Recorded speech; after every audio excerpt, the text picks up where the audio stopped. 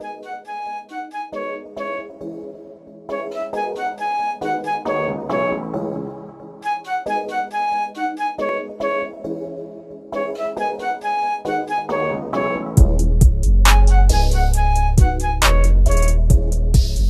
episode 2. Brought in my man Emmett, Dalton. Go way back, my buddy from high school, my buddy from college. How you doing, my man? I'm doing well. How are you doing? Just finishing up last week of school here before finals, so it's actually getting kind of busy on the remote learning side, but it's been good. How you doing? No doubt, bro. I'm chilling. You know the deal. Okay, we ready for these duos? I am ready. All right, so just to clarify the rules, we are drafting duos who we think are – so basically the rules are you're starting a team. Which duo in the NBA now that play on the same team would you want to start your franchise with? So I'll give you the first pick, and we can just go back and forth. No need to snake. 2021, so presumably everybody's healthy. Any other rules? I think that's it. Positionally, like, don't worry if, like, you take a lot of guards and you don't have any bigs. This is just for Yeah. value each time you're drafting to start a team. Right. All right, so I think I'll probably steal your thunder with the number one with Bron and AD. And I think it's pretty easy. I think there's like a top tier of players in the NBA. Maybe like 5 or 6, and Bron and AD, no matter how you stack it up, or two of those players. And I don't think you can say the same with any of the other duos. So I'll take them two first. Yeah, that's a good pick. I mean, they're arguably the first and second best player in the league. I mean, together, they average more than 50 points. They both rebound the ball at a high level. Both can pass. They're both skilled. They can both switch. You can play through both of them. Both of them can command an offense while the other's off the court. So, yeah, I like that one. Yeah, that's going to be tough. All right, second pick. All right, KB, what do we want to do here? Do we want to go Russ and Harden, or do we want to go Kawhi and PG? This is tough. What you think, E? Who you like? I'm not telling you my pick, but I'll tell you this: it's neither of those. Really? Oh, I know who you're gonna take. I'll go with. If it's neither of those, I'll take PG and Kawhi. 2 wings, both can shoot, both are switchable, highly efficient. Obviously Kawhi last year running through the playoffs with the championship. So. Yeah, I mean, there's not much not to like about those two. Right, interchangeable wings. Exactly. Play good D. I feel bad with PG kind of running the offense out there by himself, I guess, without Kawhi. But last 2 years, he's been highly productive. He had an injury-ridden year, and I do worry about their health, especially because Kawhi with the load management. And PG's always had the nagging injuries, so they're going to miss games, which kind of worries me taking them this high. But I mean, the star power's there, and they can guard and score a lot, right. And they're efficient. So that will leave a lot of possessions for these other guys. So that's my pick. Right. And I mean, PG was an MVP candidate before he got hurt last year. I mean, he was having the best year of his career. Yeah, coming off that. So he can really score it. So I can't be too worried about it. Both can shoot the 3, too, for spacing. Mm-hmm. So my next pick here is because we're assuming everyone's going to be healthy, is KD and Kyrie. Yeah. Touching first on Kyrie as a Celtics fan, not the best locker room guy. Can be sort of in terms of just like his mood is just like seems like it's changing every single day. So that can be sort of tough to maneuver around. But he's obviously been a part of a championship team, so he can do it. And I mean, there's no denying his playmaking and his on the court, just abilities. And then KD, I think you probably make the argument that he was the best player in the league last year before he got hurt in the playoffs. At least that playoff stretch, he was playing the best by the time he got hurt. And I think he's the best scorer in the NBA. So that's sort of the second reason, especially because like in the playoffs, in like a Eastern Conference Finals or NBA Finals now, fourth quarter, possession starts slowing down, you need someone to get a bucket, and he would be he would be my number one pick regardless. So I'm gonna That's go with them next. the problem with that one for me is there's a little redundancy with those two, just as isolation scorers. I mean, obviously we're nitpicking; those two are two of the top 10 players in the world. But and then, are you not worried about Kyrie's defense at all? Not really. I mean, I would obviously prefer to be better, but no, not particularly. I mean, Steph didn't really like go crazy on him. Yeah, true. Yeah, that's a good pick. I mean, those guys are going to score the ball at a very high level. I'll be interested to see, like you said, though, the locker room stuff, because those two are both kind of moody dudes. Right. Right. Kyrie's very eccentric. Like, you don't really know what you're getting. And Kyrie's a little injury prone. 100%. Little injury prone, you know? I think that's the biggest drawback for them is actually just him staying on the court. Yeah. I mean, he always has like weird, like knee or ankle injuries, stuff like that. I saw on Twitter somebody said about Kyrie being eccentric that they think he firmly believes that he got into Duke for academics alone. There's no way that can't be. You can't actually think that. No, but I think he probably thinks he's smart enough to get in alone. He certainly thinks enough. He needs to calm down a little bit. Okay, so that leaves me. I will go with Harden and Russell Westbrook from the Houston Rockets. Two former MVPs, two dominant ball guards, two guys you can play through. Harden has led the NBA in scoring the last 2 years, averaging 34 1 year and more than 30 for 2 years in a row. Westbrook, Mr. Triple-Double.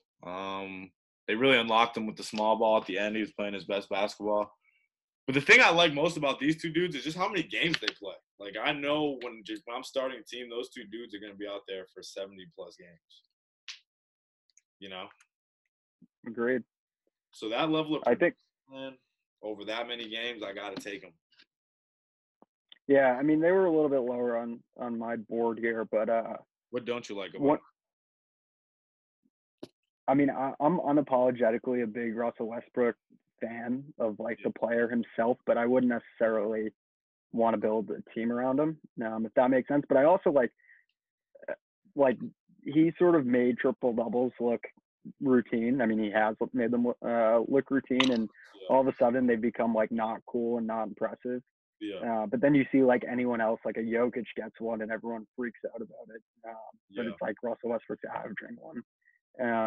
But I guess, I don't know. I think that with them, and I guess maybe it's not necessarily pertaining to this draft because you're sort of building your own team, but not that their offense is fluky, but I think there's something to be said for like if you're playing them in a series, some of their stuff gets like so redundant that it gets easier to guard, if that makes sense. Like just going into Houston and having that like onslaught of offense on like a random Wednesday night, so like a very, very tough thing to guard, but I think they can sort of get worn down and their offense gets a little too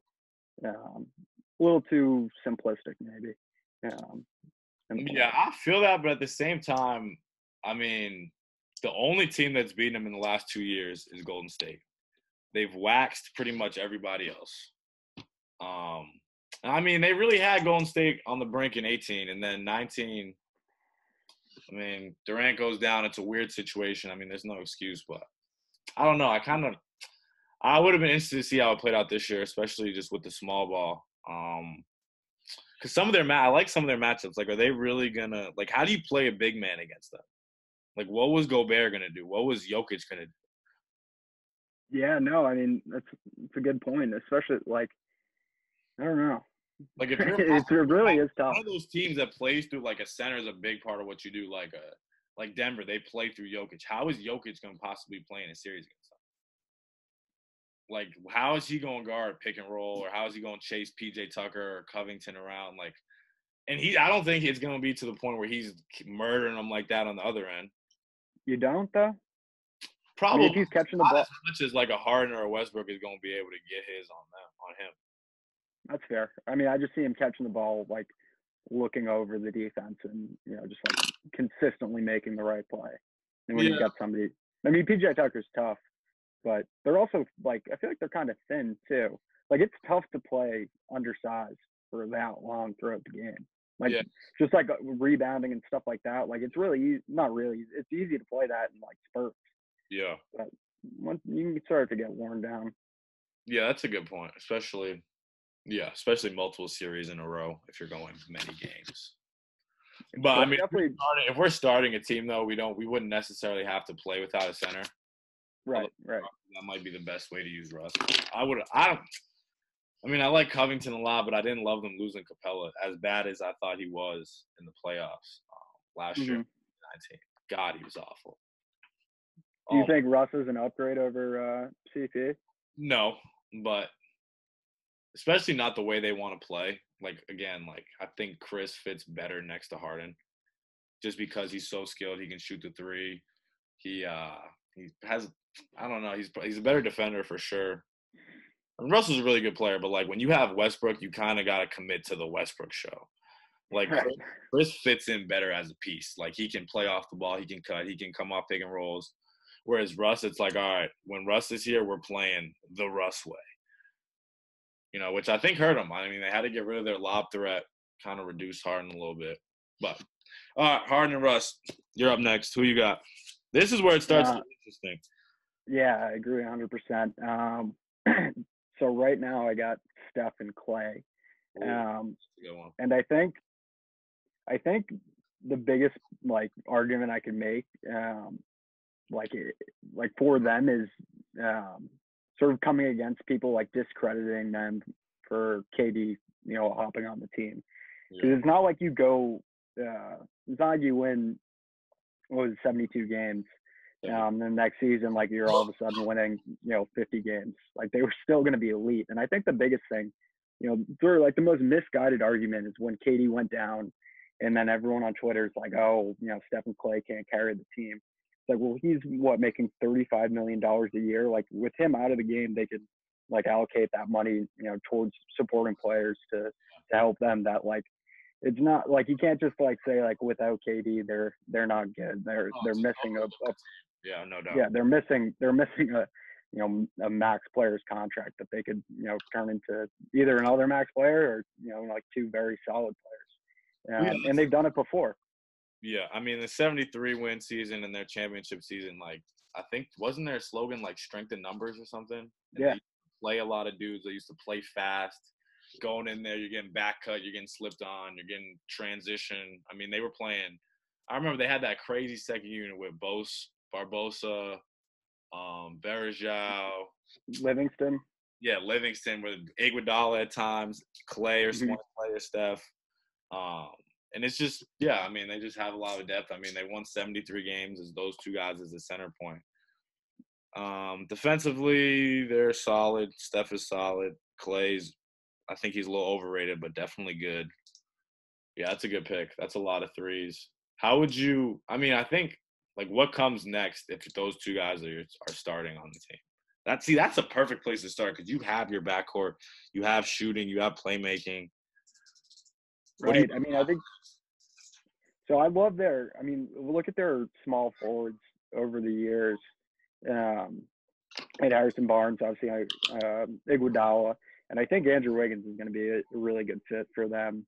He like provides like, I think what'd you Wiggins. say? I said Huh? I'm not on Wiggins. I think Wiggins stinks.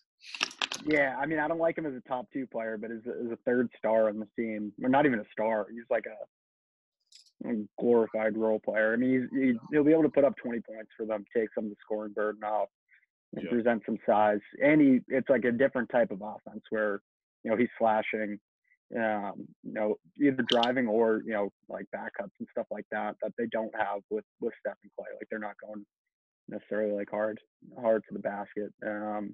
But I mean, I think it just opens up so many opportunities um, for filling your team around them. I mean, you got to get a couple guys that a big that can protect the rim, and then you can sort of just fill them in with some decent shooters and people, just sort of like tough players because the offense is going to be there. Yeah, I wonder if they need shooting around them because that's not really talked about enough. Is like everyone says, oh, Harden and LeBron need shooting around them, and yes, they do. Westbrook, another one, but it's like those guys kind of do too. Because if not, you can kind of just wildly hedge or double or switch those screens. Hmm. So I don't know. I think one of the main reasons they were so good is just five guys that shoot 40% from three. You know, Draymond had that one year where he was really hot and made 40. Hasn't been the same since, but when you have 40 guys like that, it's really hard to guard. You know. Hmm. Yeah, I think that was that 73 one year. He's shooting like 38%, Yeah. like taking a decent volume too, and then Yeah. now he's shooting like 30%. Didn't he make like five in that game seven in the first half or three or something? He made a He definitely went on a run. He hit a clutch one at the end of the game. yeah, he's a lot. Love him as a player, but as a LeBron fan, it was rooting for him. All right, so you have Kyrie, KD, Steph, Clay, and who else? Bron AD. Yeah, and you got Bron AD. So I got Kawhi and PG, Harden and Russ, and so now for my third pick. Ooh, this is tough. It gets really tough. Yeah, I guess I gotta go. I guess I gotta go Giannis and Middleton. I agree. You know, Giannis is obviously Giannis. I would have been interested to see how he was in the playoffs this year, just because you know a lot of players like that they make the early exit, they come back different. I don't really know how much different he came back, but the East is wide open, so maybe he would have had a little better of a time. Yeah, like he's marginally improved as a shooter, but it's still like he's still not there yet. That's And what I'm I saying. they like Is he really gonna be doing that in a playoff series, shooting that slow ass ball? I don't know. And they like love like clipping like back to back made threes or something like that. And it's like when Giannis figures it out, like it's over, something like that. It's like he's gonna make two shots in a row every once in a while. Yeah, exactly. Yeah, I like Middleton too. Middleton's a little underrated to me. He can shoot. He has good size. Um, can kind of isolate a little bit. He shoots a few too many long range twos for me, but I mean, I think with Giannis, with who's left on the board, I think you got to take the star power. Yeah, exactly. What'd you think of the Bucks? Who was your favorite going into the playoffs this year Um, for the I mean final? the Bucks. The Bucks ahead of the Oh, LA team. Bucks and Lakers. I wasn't very confident on the Sixers. I mean, they kind of got saved maybe with.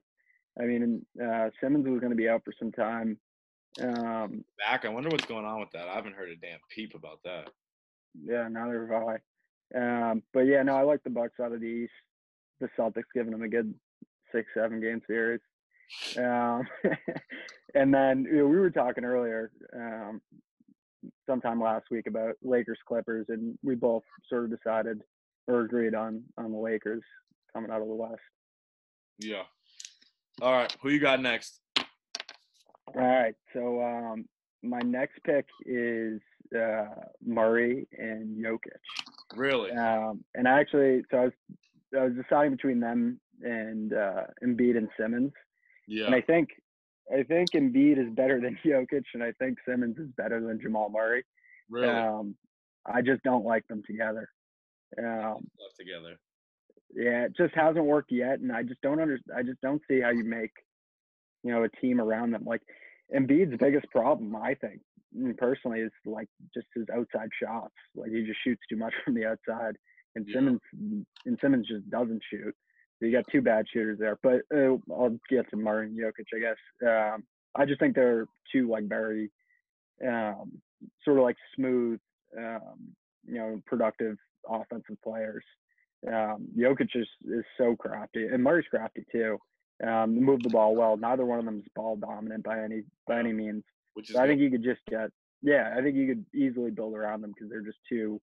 I mean, they're all stars, but they're two like very good players, I'd say. Yeah, and they have a certain synergy together, like each one kind of enhances the value of the other. Exactly. Just to piggyback on the Joel and Ben thing, I think Joel really needs to play the shooting point guard. Like if he had Kemba, someone who can come off picks and actually shoot the ball, that opens up his role more. It opens up him to pop into space.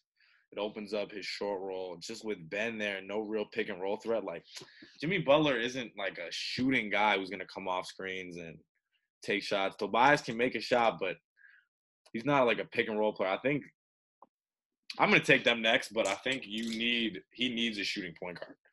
Like I agree. It's a lot of redundancy. it is. It's just two guys like stacked right on top of each other that need to play next to the basket. I think the Ben is at his best as a small ball five. Oh, okay. You know, so I think Ben would be best served. I think they're both best served with the other on the bench, but I think Embiid is probably a better center than Ben. But Ben is like the ideal. He's like a rich man's Draymond. More athletic, a little bigger, same vision, same switchability, more athletic. I just see him as more of a five. Yeah, see, I see him as sort of a poor man's Giannis. And I think he would be in a really good situation. I've said that before. I think he'd be in a good situation if he was running point with 4 shooters surrounding him. If you had like a Brook Lopez as a center, and just sort of just create like just from the top of the key, and he goes by people. He's got great vision and pass that to open shooters. I feel like that would be his ideal situation. I like the small ball five though. That would be really interesting. It's interesting with these four because I almost feel like if you put Jamal with Joel and Ben with Jokic, it would be better for both parties. Definitely. Somebody should probably get on that trade, by the way. That kind of makes sense for both groups. Because are Murray and Ben the same draft class? I think they are, right? 2015. Yeah, I think they are the same draft class. So I think they both just signed like that extension. So yeah, I mean that's pretty interesting. But I mean defensively, Murray and Jokic, that's not the best. No, not ideal. Jokic is fine. Murray's a little weaker on the defense. All right, this is gonna be my last pick. Katie's over here telling me we're going too long. I'm